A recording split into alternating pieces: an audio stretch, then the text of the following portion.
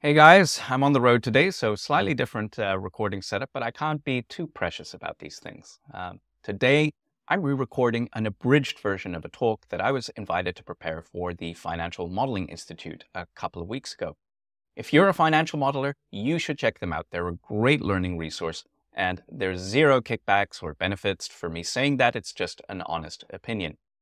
As you may know, I began my blockchain career because I was spotted for being seriously good at handling spreadsheets, and that remains a really critical skill in my arsenal, but at the same time, I know it has some limits. So I created this talk for the financial modeling community to make them aware of how their skills are going to be valuable in the blockchain revolution, and also to bring them to some awareness of the limitations that these approaches may have that they may never have thought about, marking situations where they may be better off learning how to work with new tools or passing their work on to other kinds of specialized quantitative modelers. So let's begin with a simple question. What is a financial model?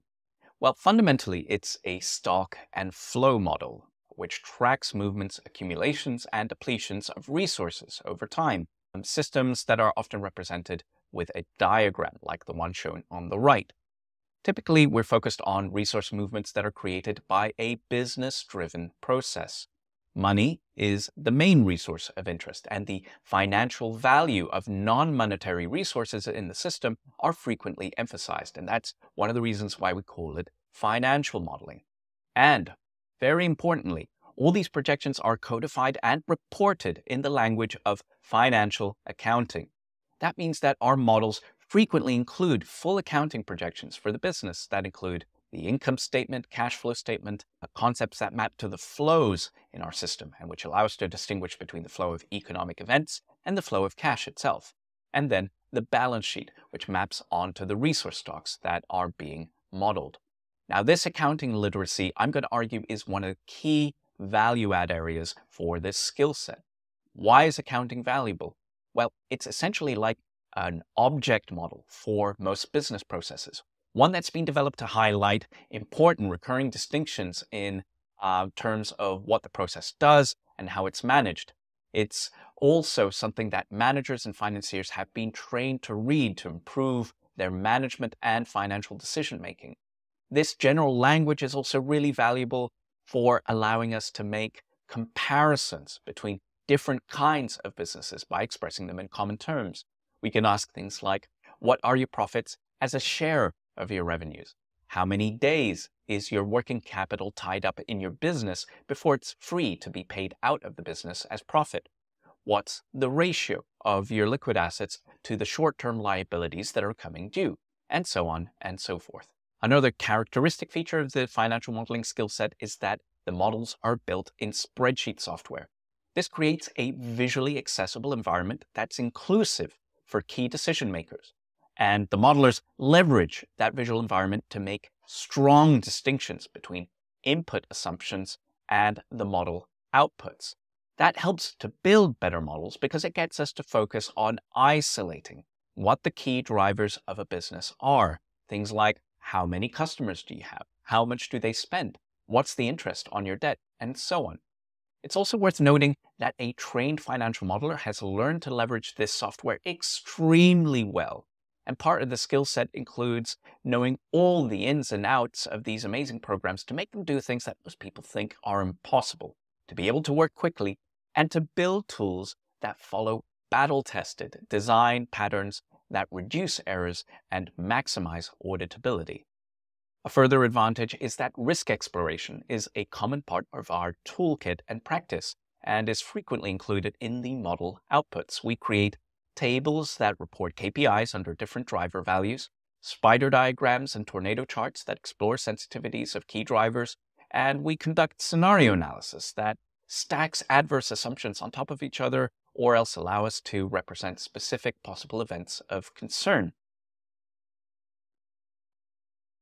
So all of this presents the value add of financial modeling in a really general purpose way, but I think it's fair to examine that a little more closely and ask, is financial modeling specialized or general purpose? The reason why I ask that is because financial modeling talent is typically cultivated in a way that tends towards specialization. First reason for that is that financial modeling is frequently regarded as an interim skill set, something that you do in the first 3 or 4 years of a financial career before you move into other kinds of roles that don't have anything to do with modeling anymore. So you may not diversify out of a business niche in that time. Second reason is that even if you do stay on as a hands-on modeler, you frequently will earn a premium if you specialize in a specific niche, which may also limit the diversity of your modeling experience. Now, I was fortunate enough to work freelance as a modeling consultant and get exposure to a diverse range of problems and situations, having to build models for operational businesses that integrated live data from point-of-sale terminals, building models for startup pitches, project finance models, real estate models, and so on and so forth. And I really do think that helped me shift into blockchain. The obvious benefit being that I'd had more exposure to a varied set of business structures and decision-making concerns. But I also benefited from a few other important insights. First of all, there is no right way to do financial modeling. Frequently, it is the business norms and culture that matter more to the way the model is put together than what is being modeled by it. And this invited me to think about modeling choices in higher level terms, rather than just thinking about a specific style of modeling and taking it as received wisdom, which is what you're normally trained to do. All this has helped me model entirely new economic situations in a blockchain context, and to have the courage to be proactive about deciding what the right approach should be. But if you are someone who likes to zero in on a specialism, not having this more open-ended flexibility won't exclude you from taking part in this field. We shall see in a minute that there are plenty of conventional business models that are going to migrate on-chain, that are still going to be well served by financial models that only have modest extensions to take tokens into account. But for those of you who enjoy the more open-ended problem solving of your modeling work, I think you're going to have some great opportunities to be creative with your skill set in ways that you may not have had the chance to experience in your career so far.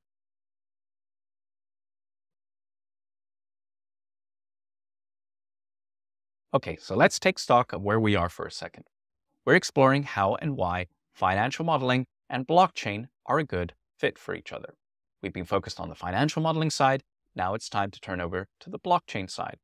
Let's begin by describing as succinctly as possible what the core economic benefits of blockchain technology are.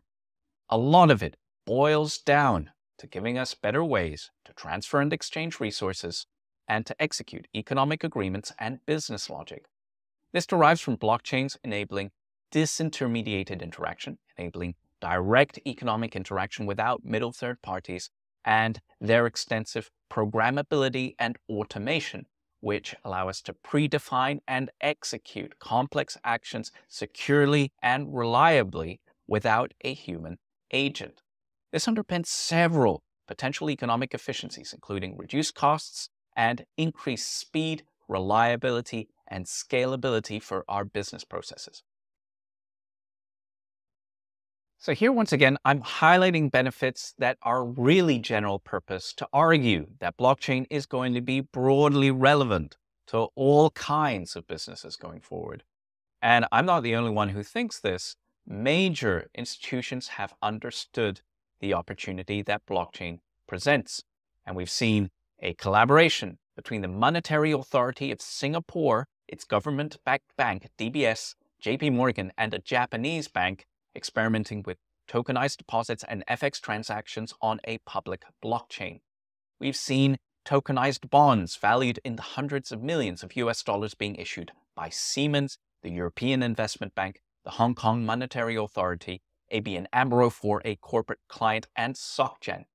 We also see new blockchain tools being released by JP Morgan, and a new partnership involving Goldman Sachs, Deloitte, and Microsoft being recently announced called Canton. We also have EY, who've been working on this stuff for years and are just starting to release some of it to market. You may be able to catch up with recordings of their blockchain summit in London that they held a couple of weeks ago. It was amazing. These actors are really changing up the innovation landscape for blockchain, which I now see coalescing around two distinctive domains. On the one hand, we have a set of evolutionary blockchain applications. These include high-quality stablecoins, improved trading and payment, ERP and supply chain management, carbon management, real-world asset tokenization, tokenized securities. These are evolutionary in the sense that they bring established business models and processes on chain, as we say, meaning that these processes now become implemented and executed with blockchain technology. And as you might have guessed, the second area of innovation is what I'm calling revolutionary blockchain applications, where we use the possibilities of blockchain to create entirely new business processes and economic flows altogether. Here we have blockchain infrastructure, decentralized computing, Internet of Things, decentralized autonomous organizations, Web3, a version of the internet that allows you control and ownership over your data, realizing value from it in more flexible and varied ways. GameFi, games that allow you to take value that you've earned in a game economy and find use for it outside of the immediate game experience. Disintermediated multi-sided platforms. Think of Facebook and Amazon without Zuckerberg or Bezos and without having to pay for all of their overhead. New, exciting opportunities to finance businesses with utility tokens, which is where I started my career. New investment instruments and token security standards and formats are all possible. You may have also heard of DeFi, decentralized finance. I put that in the middle there since some of its applications are clearly revolutionary, like decentralized exchanges, but it also has ones that are evolutionary as well, like blockchain-enabled mortgage approval systems. Now, please don't agonize too much about the precision of this classification or my choice of terms. It's just a rough summary and storification, and it also turns out to be a helpful map for our main topic of interest, because financial modeling is going to be used in these areas in different ways.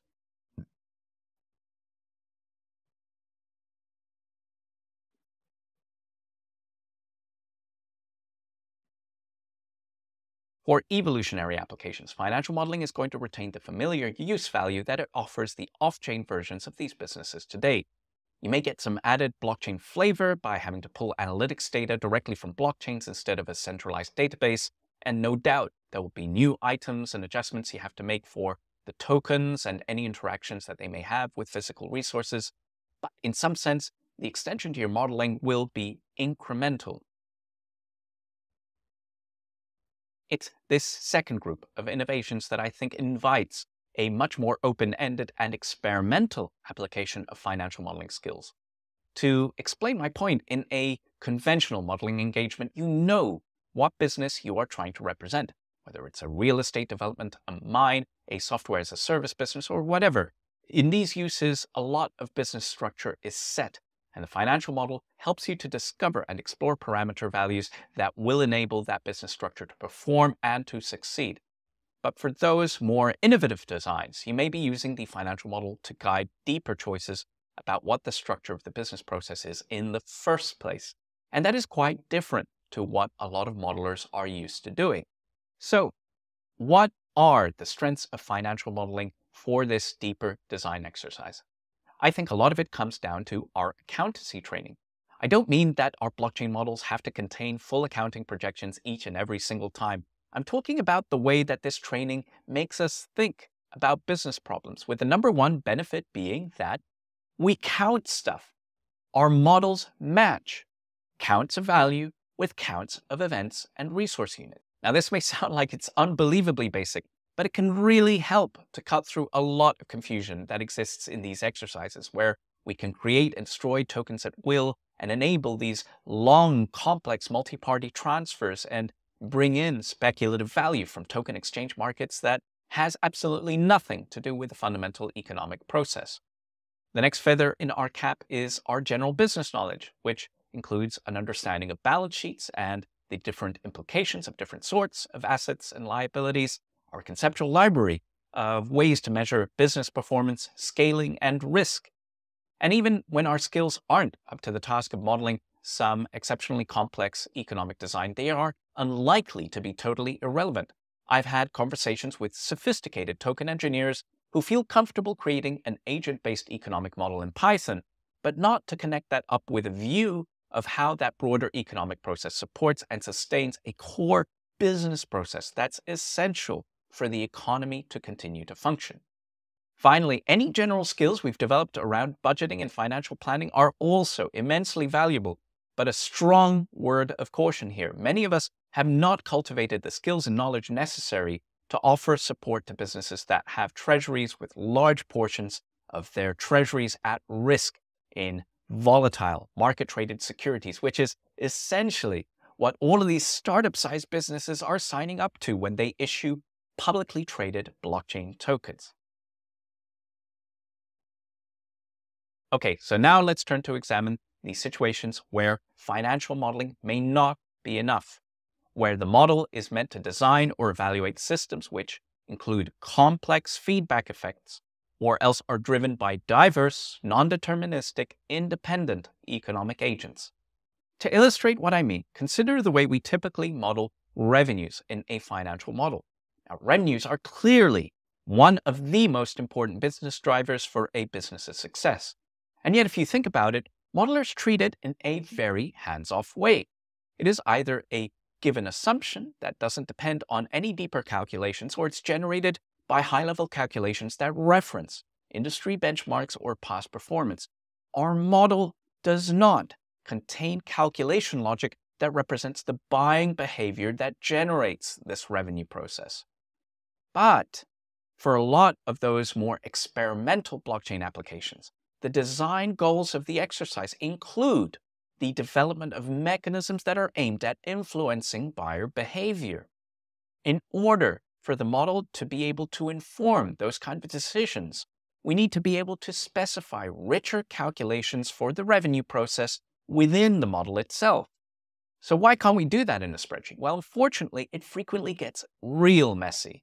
As you can see from the diagram, these kinds of systems typically generate feedback effects between their interacting parts, and that often creates unexpected dynamics for key variables of interest. Let's illustrate this with some charts. So imagine we're keeping an eye on how our new managed revenue process affects the cash balance of our business entity over time. Let's suppose that this arrow represents changes in the parameter values driving those revenues, with more favorable values up at the top and less favorable values going in the other direction. If we use a typical financial model to vary our revenue drivers to determine which values make the business sustainable, we may find these sorts of charts at the extreme ends of the spectrum. Running out of cash is an event of failure, as you can see at the bottom there, which is why it's marked with a red X. Now, we could use the model to discover a break-even point in the middle, where the business only just becomes sustainable. However, if a system has feedback in it, we can get some really strange outcomes. The charts at the top and the bottom of the range could be exactly the same as the ones we got before, but somewhere in the middle, we get some weird dynamics, like these oscillations that you can see in the cash balance there. These oscillations could trigger multiple failures or bring us dangerously close to them, and yet they may not be picked up by traditional modeling methods, which do not perform comprehensive sweeps of all the combinations of parameter values that could be relevant. This chart also helps make clear that there is a risk to our conventional practice of aggregating events over time. If we represent events in months, quarters, or years, we may be missing out on those fluctuations if they happen inside those time windows. But it is impractical to make our time steps more fine-grained. There are just simply not enough columns in Excel, and it would make our tools way too heavy to calculate and manage effectively. Now, it turns out that complex agency has similar implications. If we're dealing with systems that are driven by agents that are non-deterministic, independent actors and heterogeneous or diverse, there's a bigger range of outcomes to explore again. We need statistical methods to specify these dynamics in the first place, to run the model, and to analyze its output. Feedback effects, again, are also more likely. These are issues that we never have to think about as financial modelers because our models typically focus on a highly controllable and coordinated process, the actions of a business entity. Now, most of us are simply unaware of how much our modeling task is simplified by the implicit assumption that management direction can be effectively implemented throughout a company structure. But again, on the experimental side of blockchain, that is what we're frequently interested in, designing and evaluating systems that are driven by diverse, independent agents who don't share strong alignment or coordination, with the aim being to design mechanisms that create alignment out of their freely chosen actions without implementing a hierarchical control structure. Okay, so what do we make of all this? It certainly looks like there are important cases where we can't apply financial modeling techniques, but it is a lazy argument to say that just because financial modeling has limitations, it is never worth using. In this talk, I've been trying to argue to the contrary, that there are clearly situations where financial modeling methods are a great choice. So let's try and distill and summarize our ideas through a list of situations where financial modeling is the right tool for the job. For modeling a process where an economic activity is dominated by a centrally managed process, I think that financial modeling is appropriate because feedback and agent independence are unlikely to be relevant to that system. If we're interested in designing simple incentives for a conventional one-sided business process, think coupons and loyalty points, I think that financial modeling is suitable and up to the task here. We're modeling a more complex process, but the model is only needed for an early prototype or proof of concept to be used for an early fundraise round. Financial modeling could be appropriate if it's then taken over by more sophisticated tools. And then finally, if we have a situation where we think there is no feedback between business functions and the rest of the economy, or that the financial analysis can be separated from wider economic modeling in some kind of way, then limited use of financial modeling is appropriate. We have a precedent for this in the way we create financial modelings for renewable energy projects, where trained engineers will model the weather patterns and variability in generator output in Python, and then financial modelers will take the key data results and incorporate that into a centralized financial model that informs the decision-making and financial planning for the project. So I want to stress in closing that these are very much my own opinions at this stage. There are very few people who are working on these issues that have the same degree of experience and familiarity with financial modeling. I've yet to meet you, so please consider these ideas as being proposals for the tokenomic community for your comment and development. So tell me, what do you think? Let me know in the comments below. I'd love to hear from you.